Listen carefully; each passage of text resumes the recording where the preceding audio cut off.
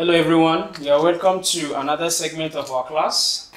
So we are going to continue from the examples we have been taking under volumetric calculations. So with me here I have two examples to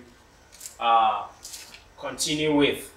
So this is example 5, which says that the density of solution containing 73.5 grams of solute per cubic decimeters of solution is 0.210 grams per meter cube. So calculate the percentage concentration. So it is very simple and straightforward. So the only thing you need to do is to bring out the parameters. So 73.5 grams per dm cube, we now say that is the mass concentration. So we have mass concentration of solution, which is equals to, we have 73.5 grams per dm cube. Okay, so after that you get to realize that the density of the solution given is density of solution is equals to 0.210 grams per meter cube. So we cannot calculate the percentage concentration with the density in 0.210 grams per meter cube here. So we have to convert our density unit to be in line with this.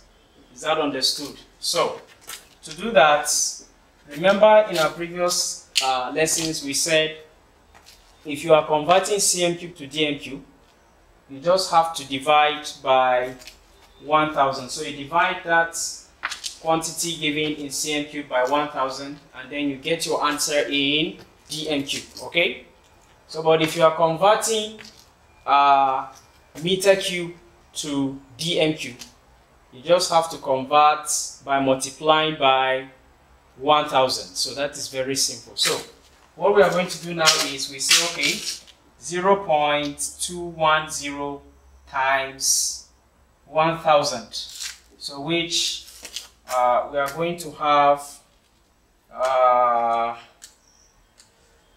210 grams per dm cube. So this is our new density. So the new density we have acquired here, the unit is the same as the mass concentration of the solution. So in order to calculate the percentage concentration, so percentage concentration is now going to be equals to the mass concentration of solution divided by the density of the solution. So we have mass concentration of solution divided by density of solution, then we multiply by 100 over 1. So definitely this is now going to be the mass concentration of solution, which is 73.5 divided by 210 times 100 over 1. So which we are going to have 35% as our final answer. So that is how to calculate the percentage concentration. Very simple and easy. So you can have your time, go through on and on again, and you get to realize how simple it is. Alright, that brings us to example number 6. Example number 6 says that what volume of distilled water should be added to 400 ml, which is the same thing as saying 400 cm cube. It's still the same thing. To 400 cm cube or milliliters of 2.0 molar tetraoxosulfate 6 acid to obtain new concentration of 0.20 molar of the acid solution.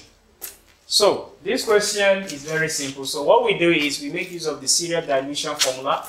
So we now say that, okay, using C1 V1 is equals to C2 V2.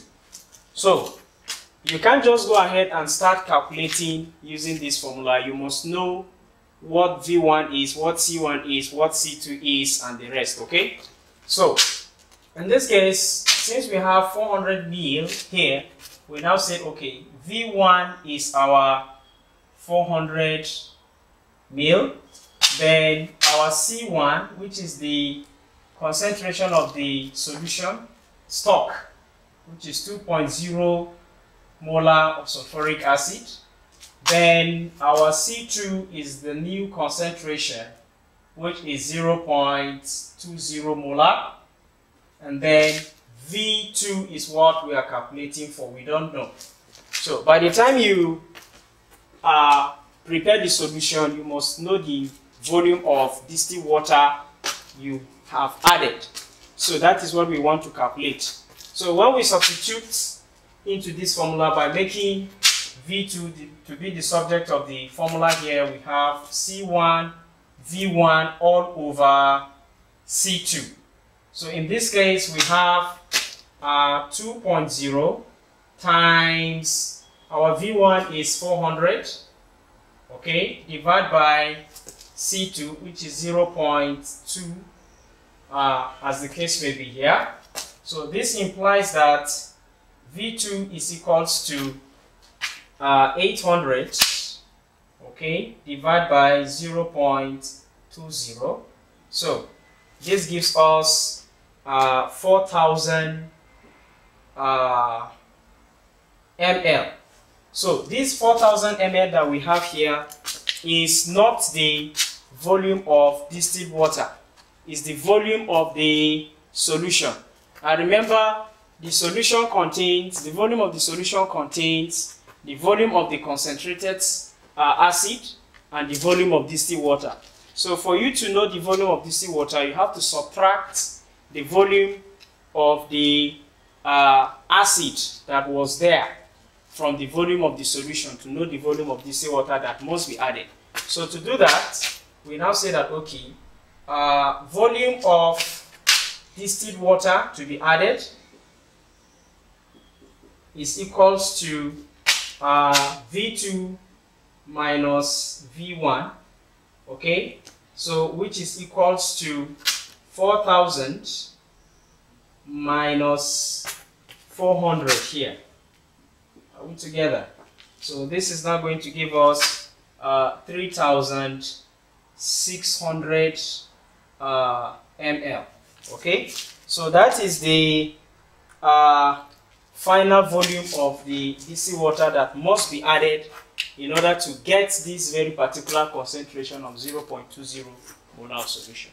So I hope this helps. So thank you very much.